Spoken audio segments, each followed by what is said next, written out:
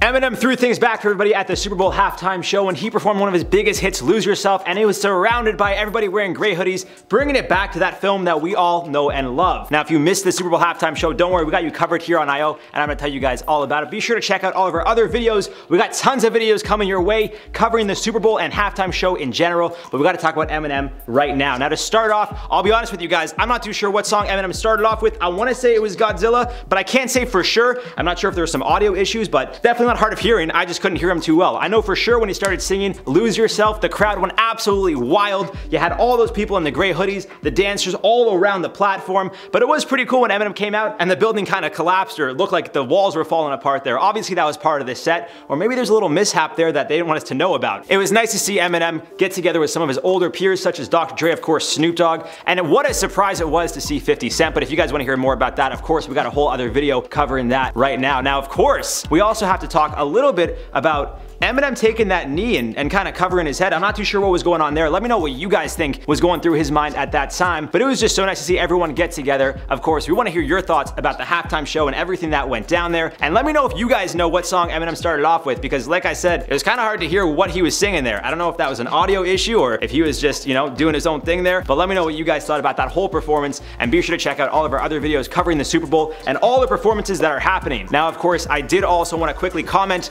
on our last video talking about Drake's epic bet of $1.3 million. Well, it seems he may be losing $500,000 now that Odell Beckham Jr. is injured. We'll see if he returns to the game, but if he doesn't, that could be a very costly injury for Drake. Make sure to subscribe to IO and stay up to date with all of our videos. I've been your boy, Jared Pepper Bronstein, and we'll catch you in the next one.